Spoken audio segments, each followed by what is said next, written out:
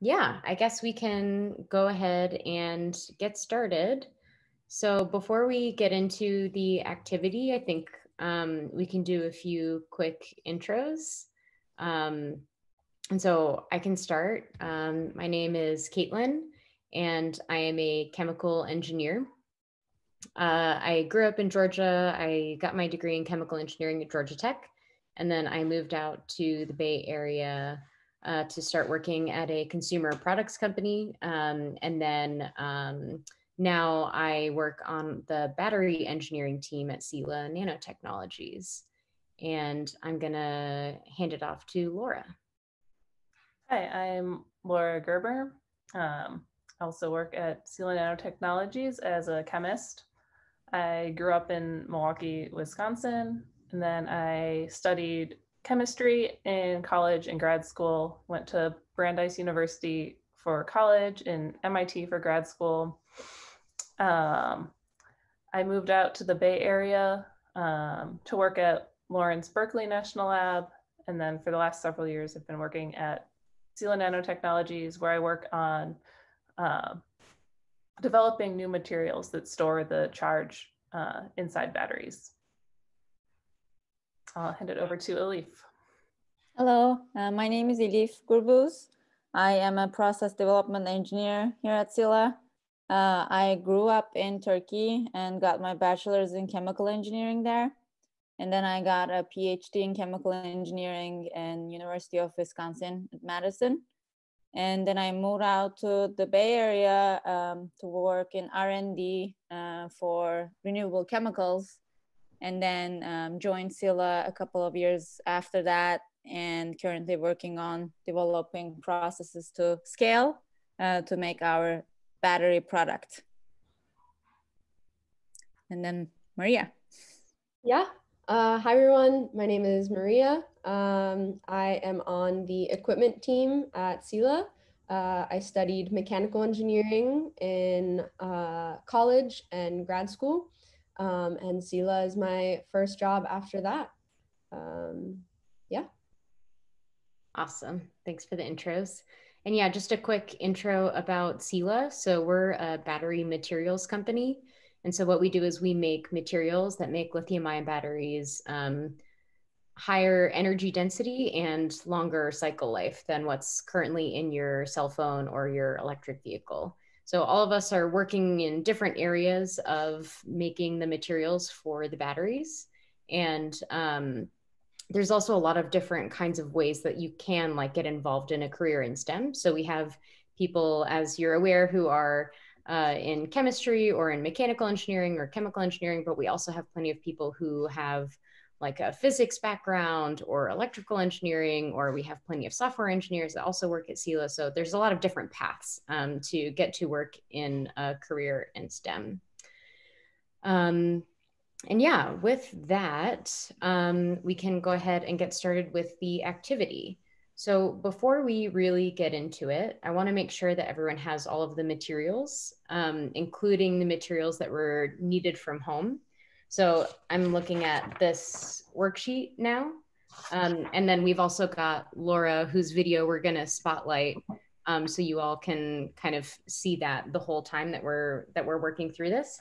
But on this list, you should have a small bowl or something to just mix your solution in. You should also have a small paper towel or a cloth towel. You should have some salt.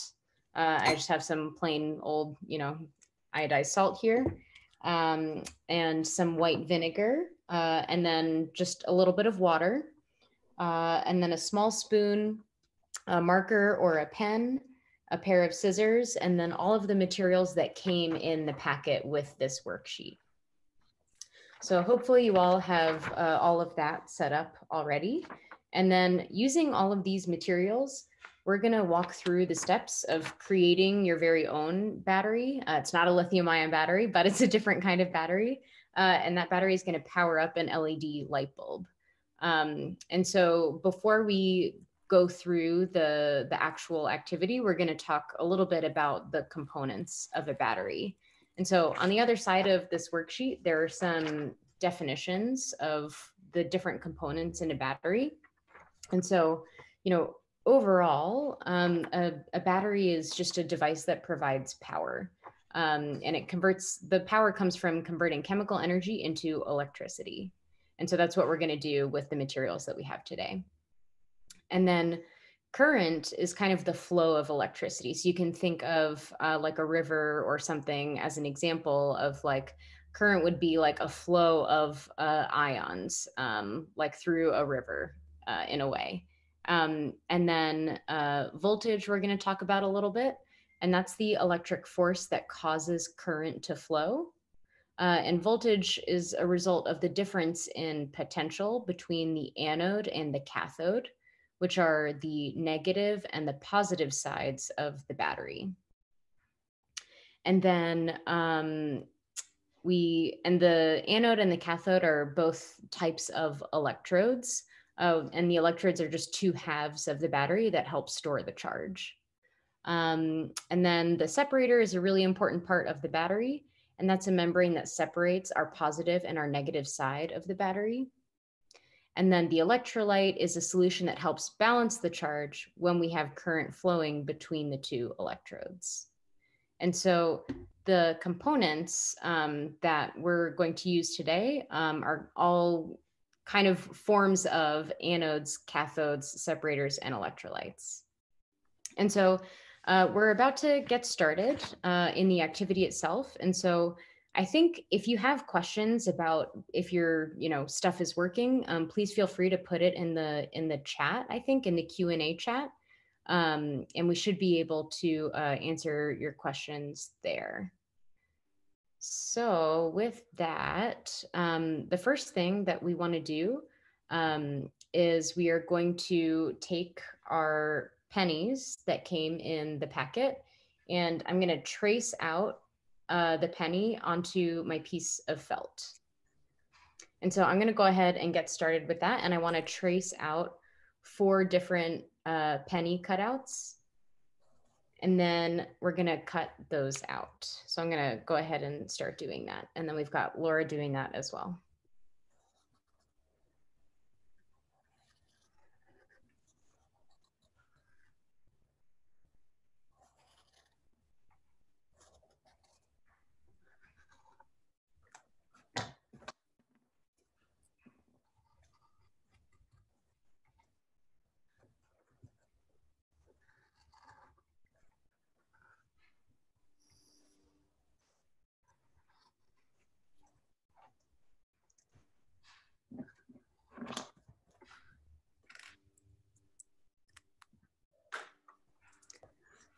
So we have a question in the Q&A. It says, how much water is needed? And yeah, thanks, Maria. Just enough to soak the felt. So it doesn't need to be a lot. I just have like a glass of drinking water that I'm going to pour a little bit into my bowl, not much at all.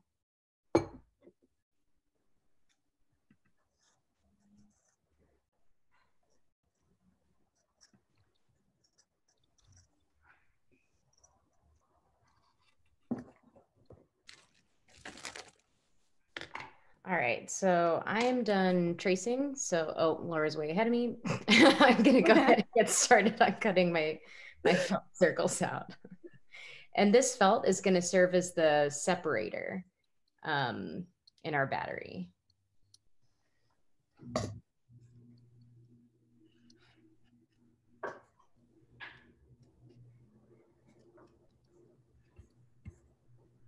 And when you're cutting them out, it doesn't need to be perfect.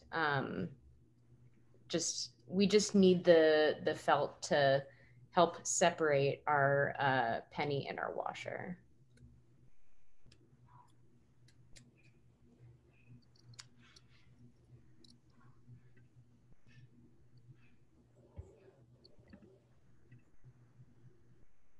And it looks like there's another question. What do we need? And so I think what's needed is what's on the first page of this worksheet that was given.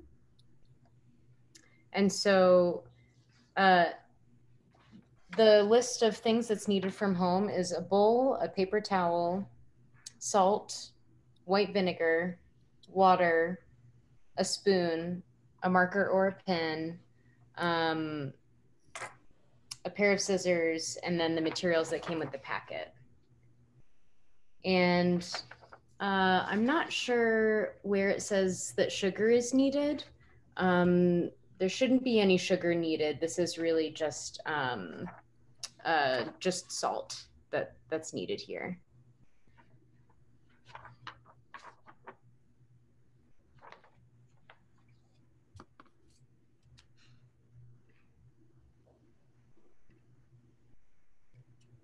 All right, how's everyone's cutting going? Mine is not. I got distracted by the questions. All right, so if you're ahead of me, you can go ahead and start mixing your own electrolyte.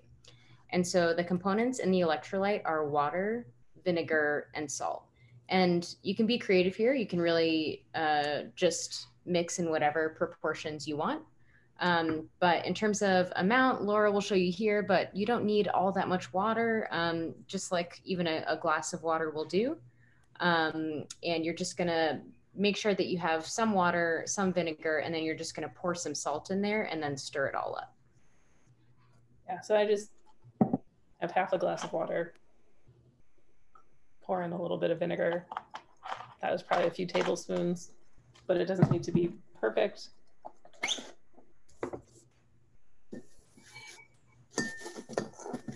And then some salt. That's probably a teaspoon or two. And then stir it up until the salt dissolves.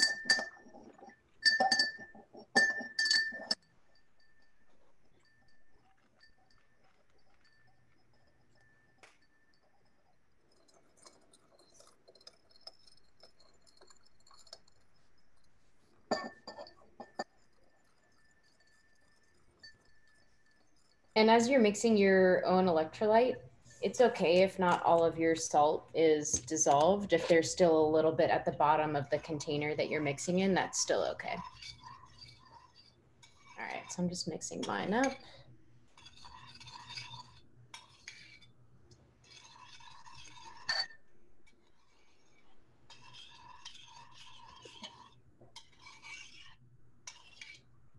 All right, I think mine's mostly good. So if you have your electrolyte mixed up, you can start soaking the pieces of felt that we just cut out. And so you're just gonna drop them right in the bowl or your glass or whatever it is that you're using to mix your electrolyte. So I'm gonna go ahead and just drop mine in. Laura's doing hers as well. And we really just want these soaked through. So just kind of make sure that they're getting fully wet. And we've got another question.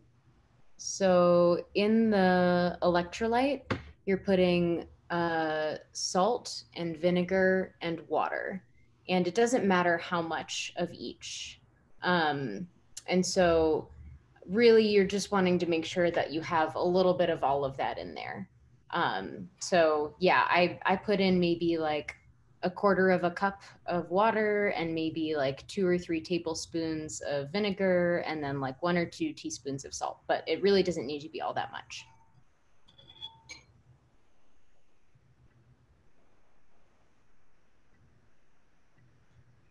All right, so my felt has been soaking for about a minute and that's probably plenty. So once I'm done with that, I want to take the circles of felt out and I'm just gonna drop them onto a paper towel because I don't want them soaking wet, but I also don't want to squeeze all of the electrolyte out that we just soaked our separators in. So I'm just pulling my felt out and just kind of just letting it sit on the paper towel just so they're not like soaking wet and dripping. And now we're gonna make, now that we have all of our separators sitting on our paper towel, we're gonna make the first stack of our battery. And so what I'm gonna do is I'm gonna take a washer and I'm gonna place my washer, which is the kind of like silvery donut looking thing. I'm gonna place that directly on my piece of foil. Hey, So Lynn, we have a quick question. Is there any substitute for felt if you don't have any? You know, a paper towel would probably also work. It might also work if you have like cardboard from the edge of a cereal box or something like that. Or construction paper might work as well.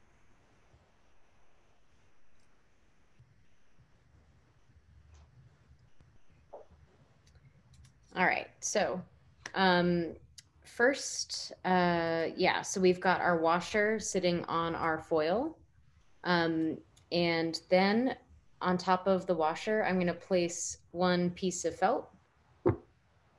So now our separator's going in. And then I'm going to put one penny on top of that piece of felt. And so at this point, we've got kind of a mini battery going already. And so we have an anode, a separator, and a cathode.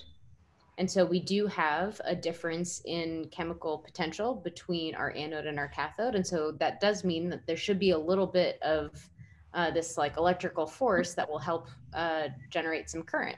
And so Laura has a voltmeter. And so she's going to test how much potential difference there is in her battery. Just so you can see the number.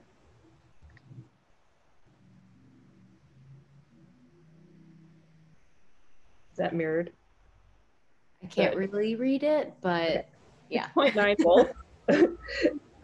So almost 1 volt in this battery. Nice. If you don't have a washer, then I'm not sure. It sounds like this participant may not have the activity packet. So the activity packet should have come with 4 washers and 4 pennies and the LED light bulbs for this. So I'm not sure how to help here, but the thing that's special about these washers is that they are zinc plated. And so what we really need is the zinc on the surface of this washer. So that's why everyone got sent the special materials in the kit. So we have one part of our stack made. And so I'm going to go ahead and try to light up my red LED. So it's pretty small. And then if you can see here, there's 2 wires on this LED. One is longer and one is shorter. And so I want to make sure I'm going to bend this a little bit, kind of gently, so that my longer wire is sticking out a little bit like that. And then I'm going to go ahead and touch the long wire on the top of my penny and this short wire directly onto the aluminum foil. And so when I do that, if I have enough voltage, I should be able to see the LED light up.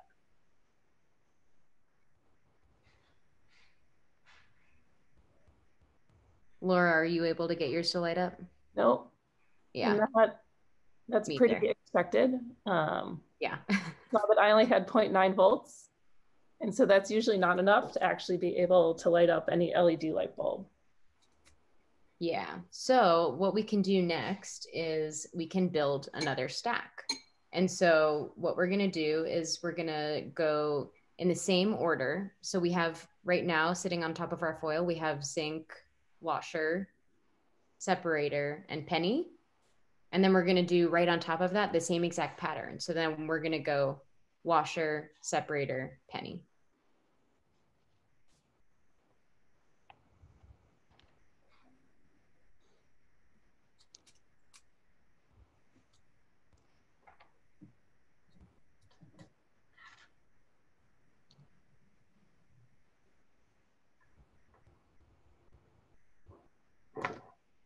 All right.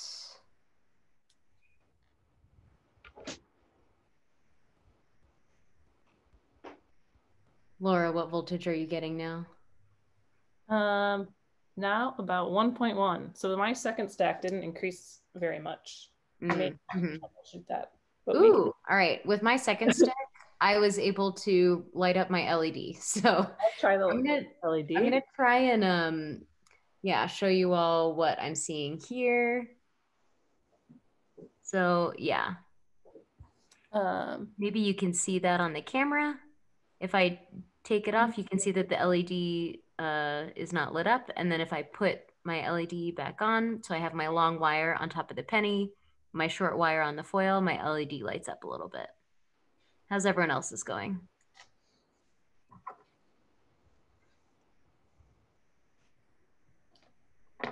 I also got light. Nice. I did not yet. I think That's okay. my felt got a little dry. Maybe try re-soaking. Yeah, that's a good, Alejandro. that does happen quite a bit. Sometimes your separator will dry out and you need to re-soak them.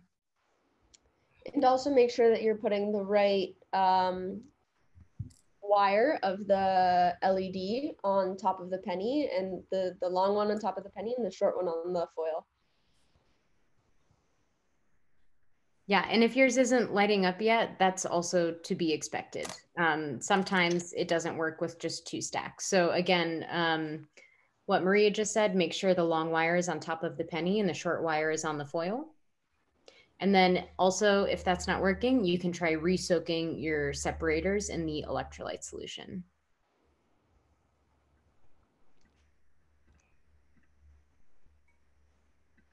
So mine took 3 stacks to get the LED to light up. Yeah, so if you want to go ahead and try a third, so I'm just going to go again in the same order. Zinc washer, my separator, and then my penny. And I'm going to try lighting up my red LED again. Oh, and now it's not working. And oh, it is lighting up now, but it's pretty dim. And so I think my separators might have dried out again. So I'm going to go ahead and re-soak them. It's okay. It happens. I'm going to re-soak all of them while we're at it. And so if you've gotten your red LED to light up, you can also try lighting up a different colored LED. And so the red one should be the easiest one to light up. And so now that I've re-soaked my separators, I'm going to go again. So I'm just going washer, separator, penny. So now with 2, I'm going to see if I can light up my red LED again. Not quite there. I'll try a third one. Yep. So mine took 3 stacks this time, and I have to rebuild it a few different times. I think it's probably the same thing where my separator got dried out. The other thing is you can bend the very end of your wire so that you can push it onto the top of the penny kind of flat. And sometimes that helps. Yeah, so with 3 stacks now, I was able to get my red LED to light up. So now I'm going to go ahead and do the same thing, and I'm going to try it with my yellow LED. So the yellow one also has a longer wire. Not sure if you can see that. And so I'm going to bend the longer wire up a little bit.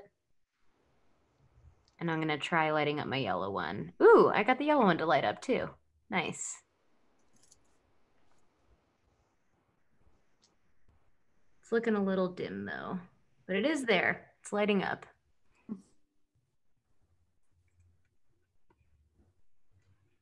Elif, how's yours going?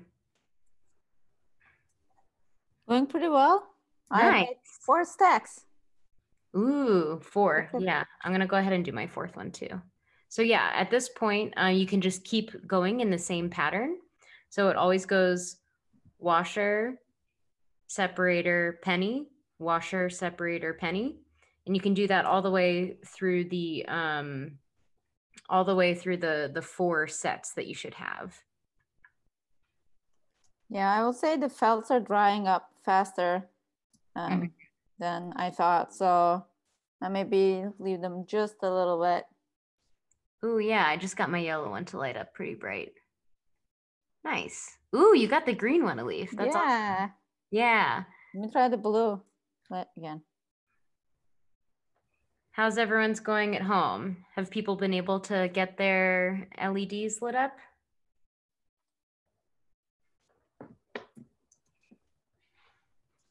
I'm gonna try my green one as well. I'm gonna rewet my felts. That's a good idea. I've had to do that a couple times now where I've had to re-soak my felt.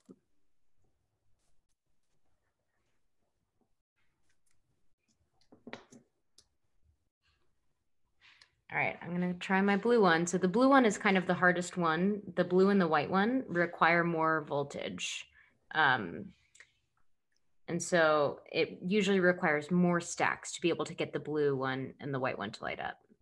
My blue one is lighting up. It's a little dim, but I can see it lighting up a little bit. I kind of have to like press the top wire down on top of the penny. Yeah, it helps if you like squeeze the stack a little bit. So push that top wire down and push the stack down. My blue one lit up very dimly and then went out. So I'm guessing I need to re-soak my my felt again. Oh, my red one is still working, so that's good. Ooh, Maria, your blue one's really bright. The harder you push, the brighter it gets. That's not a technical battery thing, but oh, stack pressure is totally a thing.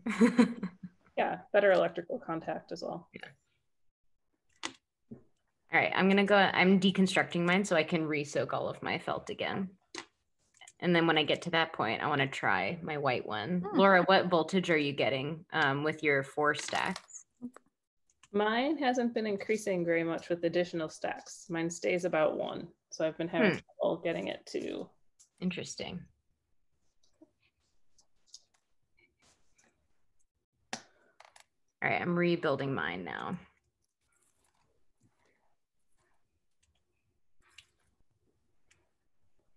Have people at home been able to get yours to work? Do you want to write in the chat if you, in the Q&A, if you've gotten your light bulbs to light up or not?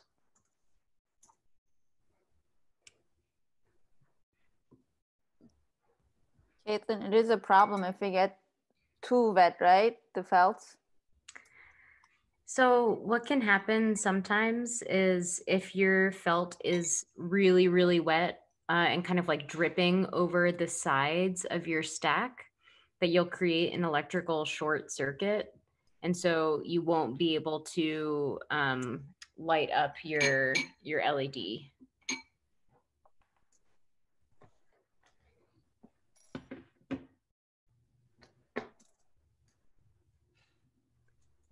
All right, so I just re-soaked mine and built my stack again. Yay, most of the colors work. That's awesome. And the cardboard separators worked. Good job. Oh yes, it's fun to wrap it with electrical tape, keep it together. You essentially have a little flashlight that you've made yourself. I love that it is really bright. That's awesome. I'm gonna try my white one now. Let's see, how are we doing? Oh, my white one's not working. I wonder if I made mine a little too soaking wet. Yeah, I think I did the same, Caitlin. I'm gonna try my blue one though. Let's see. Oh, no, my blue one's not working anymore. Get your red one to work? Get your red one to work on that stack? Yeah, the red one is working, but now it's super dim. And so I think I just made everything too wet. So I'm gonna at least like dry my, this is good. We're doing some live troubleshooting. Let's see. I'm gonna dry my pennies and my washers off a little bit. Look, I got the white one. Nice. Oh, that's really bright. Something else you can try is you can try doing 2 LEDs at the same time. Cool. And Challenge so accepted, Caitlin. Yeah, go for it. Yeah, Elite, yours is looking pretty good. So yeah, the way you can do that is I would maybe start with like the red and the yellow because they require the lowest amount of voltage. And yeah, you put the top wires of both of them on top of the penny at the same time, and you can see if you can light up two at the same time.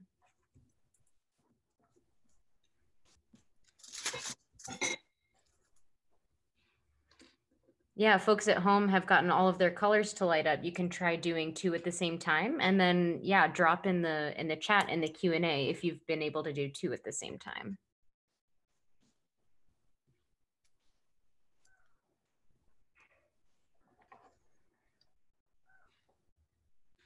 All right, I'm now rebuilding my stacks after having dried out all of my washers and pennies.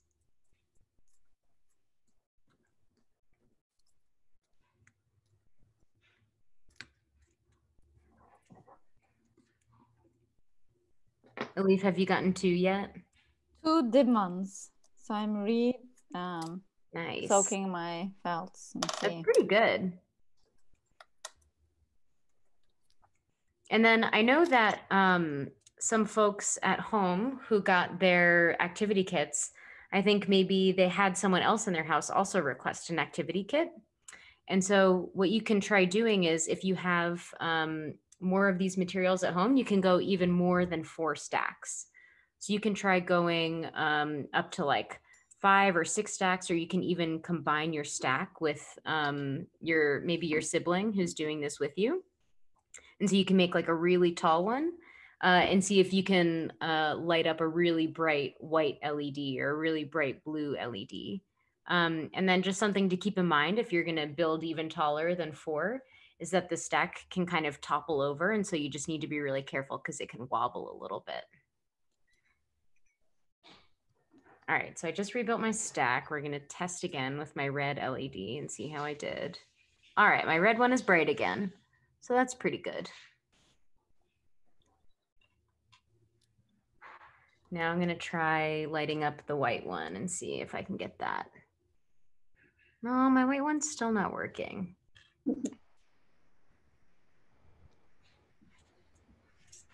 My blue one's going okay.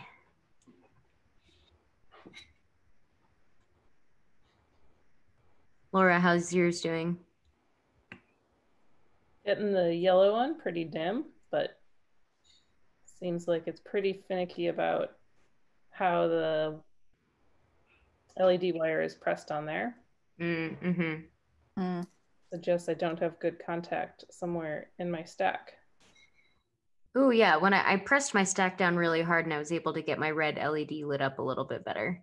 So it's possible that I have some bad electrical contact there. There are 2 questions in the chat. Which light needs the highest voltage? Caitlin, do you know? It should be the white light that needs the highest voltage. So the white and the blue are the most difficult to light up. And then the red and the yellow are the easiest. And then the green's kind of in the middle. It goes with the order of the rainbow, the Roy G. Biv order, from easiest to hardest. Yeah. And then there's another question. Do we know what material in the penny is making the electricity go through? Would it work with other coins? Laura, I'm going to let you answer that one. Yeah, so you need the copper as your cathode from the penny. It actually has a copper oxide surface layer on it, and you're reducing that, and that's where your electrical charge is. You might be able to do with other coins. Do we know which, like for a quarter or a dime or a nickel, are those real silver or are those zinc? Aren't they zinc or nickel plated? Yeah, I was thinking nickel plated on those. Nickel oxide might work. I haven't tried it. If it's zinc, you wouldn't expect it to work because then it's the exact same as what the layer on our washer. Right. But that's something you can try out if you have some more coins at home. That's a good question. Yeah. And then Something else that can affect the kind of potential difference between your anode and your cathode, or in this case, your washer and your penny, is if you have a lot of kind of like gunk on the penny, it will, like, that part is not really participating in the chemical reaction. And so if the penny is looking like really dirty or something, then you're not getting as much of the copper oxide surface that's participating in the reaction. And then you're not really able to generate the same potential as if you had a cleaner penny. And so that's something else to try, is if you have like a dirty penny at home or a clean penny at home, you can see if they will light up the light bulb to a different brightness. How much voltage is required for the blue one? We have a question. Do you guys know? I want to say it's 3.2. I can double check on the box, but it's yeah, it's a little bit higher than the red one, which I think is about 2.2 volts required. Something we didn't say in the discussion about which materials or coins you can make a battery out of is that kind of the chemical potential is a inherent property of the material. And so that's, you have to choose the material based on the voltage it can give you. And so that's why you wouldn't expect like a zinc washer and a zinc coin, because they have the same chemical potential composition, which gives them the same chemical potential.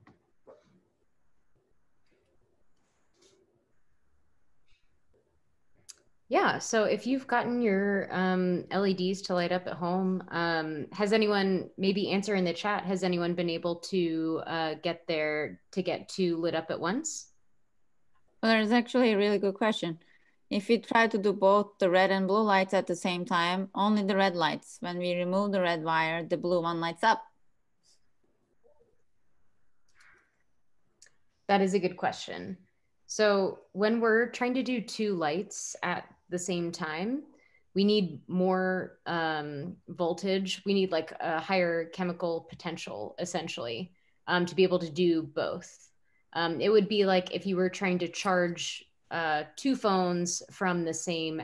That's not really a good example, actually, because the grid is different. So you just require like more chemical potential to be able to charge up two things at the same time. And so the red one requires less voltage to light up. And so you're kind of like splitting the current between these two LEDs. And so the red one will light up first. And then if you take the red one away, that means that there's enough voltage and there's current to be able to supply to the blue LED, so that one can light up next. Hopefully that jumbled answer made sense. Yeah, has anyone, so it sounds like someone was trying red and blue. Has anyone been able to successfully light up red and yellow at the same time?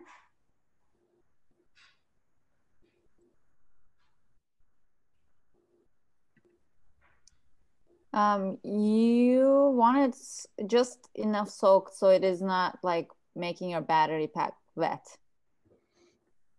It might just be some trial and error to figure out if it needs to be soaked more or less, because it can go either way. If the electrolyte's dripping between the layers, you'll lose some voltage that way. But also if it's not wet, if it's not wet enough, you won't be able to move the charge.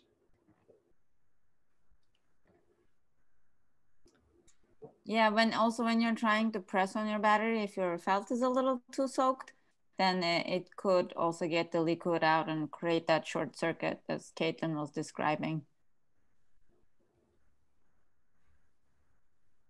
Sounds like some folks were able to combine their stacks and were able to get a red and a yellow to light up together. So that's pretty cool.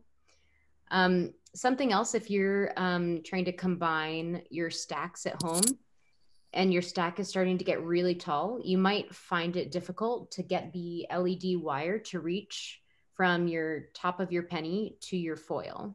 And so something you can do there is, I'm going to show you on my screen. So you can actually,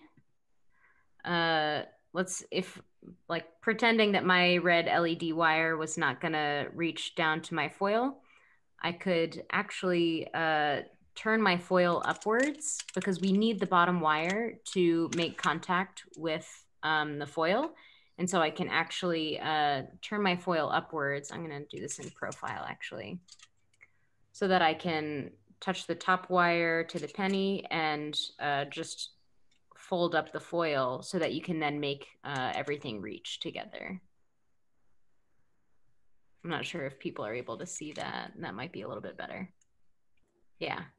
So if you're trying to combine stacks at home, that's a good way to try that, because otherwise your stack is getting so tall that you can't actually make contact between your bottom wire and your foil, which is helping to collect all of the current from your stack.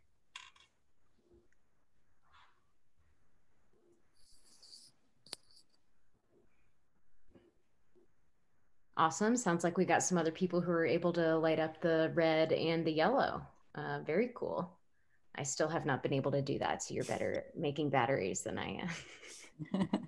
It makes sense that the yellow is dim because that requires a higher voltage than the red one. So that means that, you know, it's the same voltage, but the red is brighter at whatever voltage that the yellow one can light up.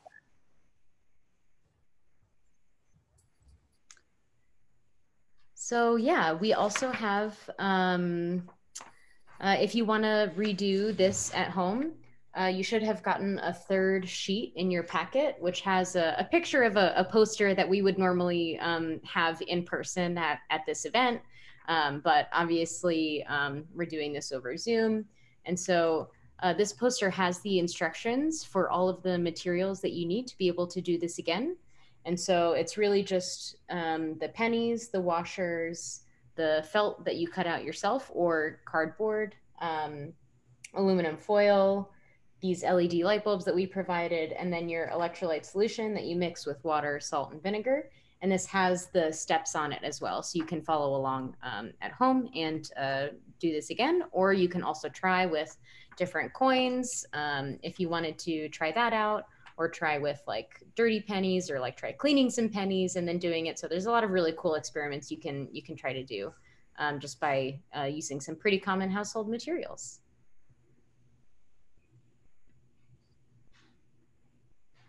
Soft copy of the paper. Yes, we should be able to. I'm going to actually ask the event organizers if when we post the recording of this, if we can also add a PDF to that. So hopefully that's a possibility. Great. Yeah, we can absolutely send a PDF of the both worksheets that were sent in the packet. That's so cool, Sandy. Daisy chaining the lights. Great idea. Nice. All right, so that kind of brings us to the end of the activity. Hopefully everyone was able to at least get their red one lit up. And yeah, thanks everyone for joining, and hopefully you get to make some batteries at home with the skills you just learned. All right, thanks everyone.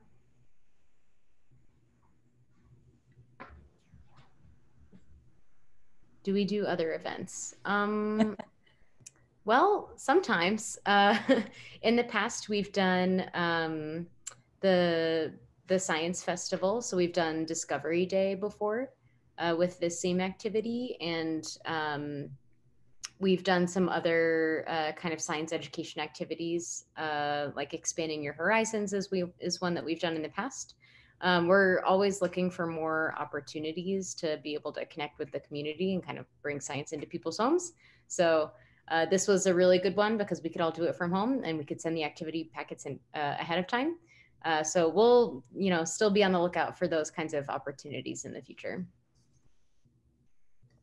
Great. Glad everyone had fun. All right. With that, I think we're going to go ahead and sign off. Bye, everybody. Bye, everybody. Hi, thanks for joining.